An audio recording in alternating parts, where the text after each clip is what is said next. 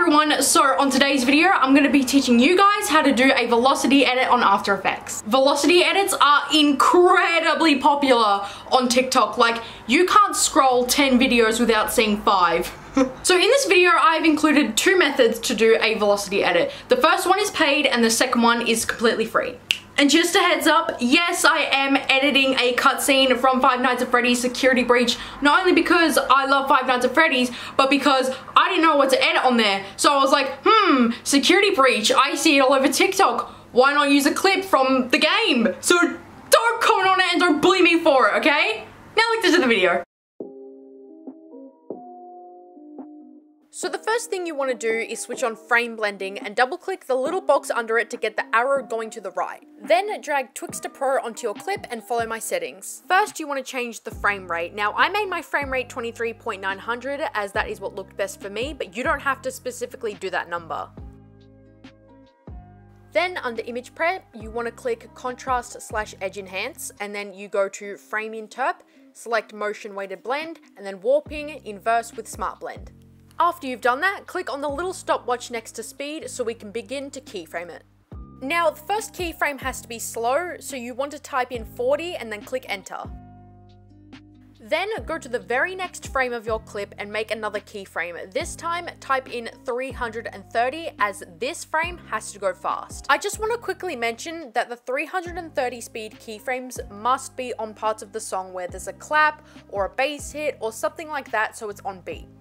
After that, you obviously want to make another keyframe, so just go to the next frame, again typing 40 on speed and clicking enter. Then you just repeat this process until the end of your clip. Again, to make sure your clip stays on beat, put the 330 speed keyframes on parts of the song where there's a drum hit, a clap, etc. That is the most important part of making a velocity edit work.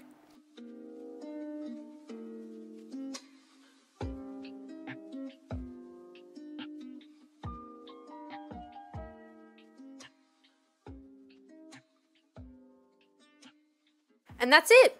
You're done. You think it'd be hard to make a velocity edit, but it's really the easiest thing in the world.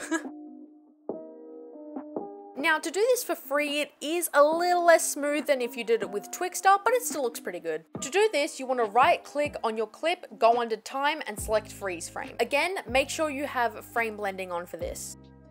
So all you really have to do for this one is every time there's a beat hit or whatever, make a keyframe and drag the time forward, but don't drag it too far ahead, otherwise it'll warp like crazy and no velocity editor wants that.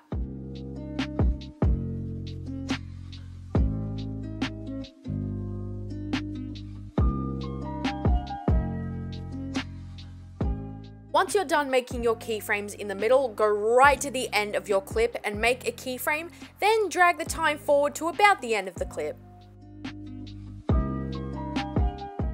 Once you're done keyframing, you want to select all of your keyframes, right click on your mouse, go under Keyframe Assistant and select Easy Ease. And now it's time for the scary bit. Graphing. I'm just playing. It's pretty easy. Once you get the hang of it, it's like blinking. Anyways, just copy what I'm doing on screen right now. It's kind of hard to explain, but you basically just want to make a wave shape where the left line is going up and the right line is going down. The reason you want to do your graphs like this when you're making a velocity edit is because that little wave in the middle is where it goes slow, and when it's going up and down from left to right, that is when it's going fast. Once you're done with those graphs, you're done. That is how you do a velocity edit on After Effects for free.